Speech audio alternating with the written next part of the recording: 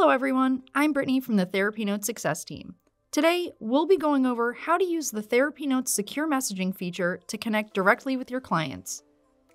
With TherapyNotes High Trust certification, secure messaging is a safe and streamlined way to communicate with your clients in between sessions. Before starting this tutorial, please ensure that you've set up the basics of your TherapyNotes account. If you still need to complete these steps, you can visit the TherapyNotes Help Center for more videos and articles, or contact our support team by phone or email for one-on-one support, 24 hours a day, 7 days a week. To begin, a practice administrator will first need to enable secure messaging for your practice. This can be done by going to the Settings tab, scrolling down to the Portal and Scheduling section, and clicking the Secure Messaging option. Then, click the Enable Secure Messaging button. Once secure messaging has been enabled for your practice, you'll then be able to customize several components of the secure messaging feature. Up first are the message topics. Message topics help you quickly understand the contents of a message and allow you to route them accordingly throughout your practice. Hovering over the blue question mark tooltip next to each section title will explain who has access to view each message type in the shared inbox. Here, you'll be able to adjust the message topics listed, as well as add or remove any topics by using the plus or X icons. Please note that messages tied to a removed topic cannot be fully deleted. Any messages associated with a removed topic can be found by clicking Show Disabled Topics, located at the top right portion of the page. From here, you can also re-enable a topic if you need to do so. In addition to message topics, clinicians can now also customize their portal message banner. This message will be displayed at the top of the client's inbox on the TherapyPortal. Message archive settings are located in this section as well.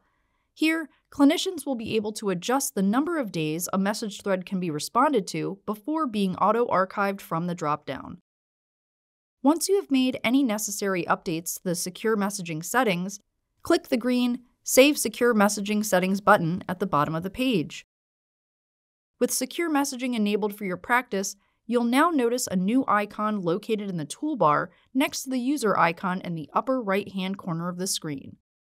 Clicking this icon is how you will access your secure messaging inbox, and, if applicable, the number of unread messages will be displayed here as well.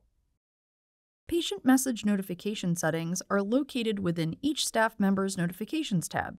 Users can select whether they'd like to receive an email when a new patient message is received by clicking the corresponding box. Patients will also receive an email notification indicating a new message was received as long as they have an email address on file. Once any changes are made in the notifications section, click Save Changes. The secure message inbox is set up much like a standard email inbox. This inbox is shared, and clinicians will see any messages from their assigned patients here. The search box in the upper left side of the screen allows you to filter by all patients, my patients, individual patient name, and My Supervisee's Patients, if you hold the supervisor role. The three drop-down boxes for audience type, topic, as well as read and unread messages are located in this section as well. Patients can be searched for by either name or patient ID, and messages can be filtered by clinical, billing, and administrative. When you're ready to create a new secure message, click the blue New button in the upper right corner of the screen. A new message pop-up will appear, allowing you to either type or select the patient you wish to message from the drop-down menu. Patients that the clinician are assigned to first will display at the top, followed by patients not assigned to the clinician. Once you've selected the appropriate patient from the list, you'll select the audience. Setting the audience to administrative will allow schedulers and clinicians to see the message. These messages are often regarding appointments and scheduling. Billing is for any messages regarding billing, invoicing, payments, or insurance, and can be seen by billers as well as clinicians. Clinical messages are between clinicians and the patient only. The conversation is private and is not viewable by anyone outside of the patient and assigned clinician. Patient-specific inboxes can be accessed either from the Patients tab or by clicking on the name of a patient at the top of a message thread to access that particular patient's inbox. You'll then select the appropriate topic for the message from the drop-down menu.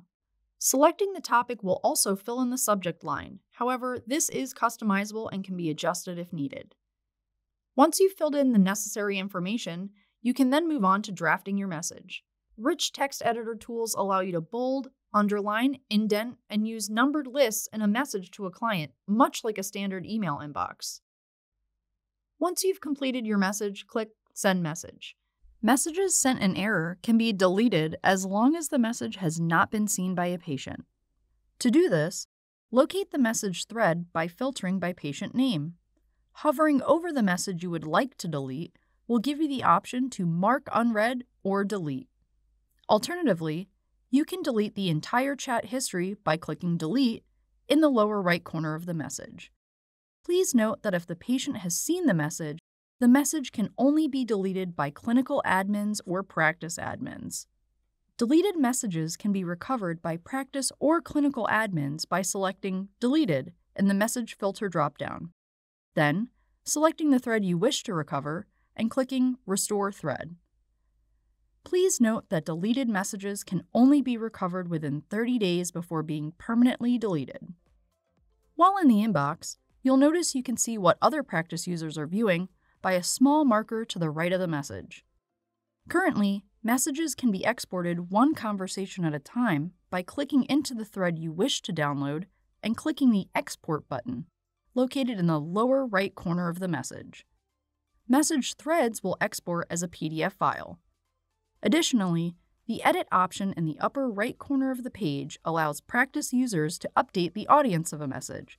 So, if a message an admin or scheduler receives should be transferred to the clinician, editing the audience will remove the message from their inbox and forward to the clinician's inbox.